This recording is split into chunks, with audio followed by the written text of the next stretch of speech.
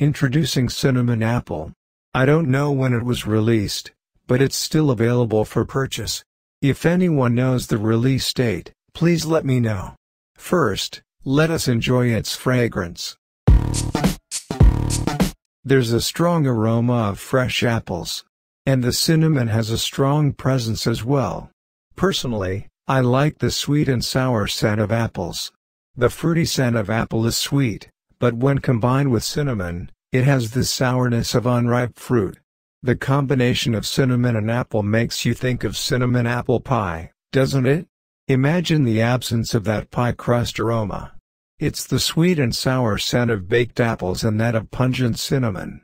I do like this scent. Now then, let us look at the design.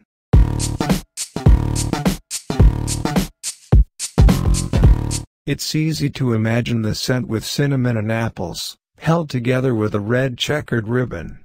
Behind the apple, you'll see a star-shaped light. The whole thing reminds me of Christmas.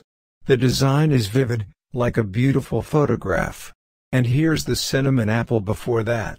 You can see the big apple, but if it wasn't clearly labeled as cinnamon, you wouldn't know. This simple design is very little tree-like and cute. And here's an even earlier cinnamon apple. At the time, I associated it with apple pie. But I didn't detect the savory aroma of pie crust. The cinnamon is just a round stick. It's a wonderfully simple design. While scent perception varies from person to person.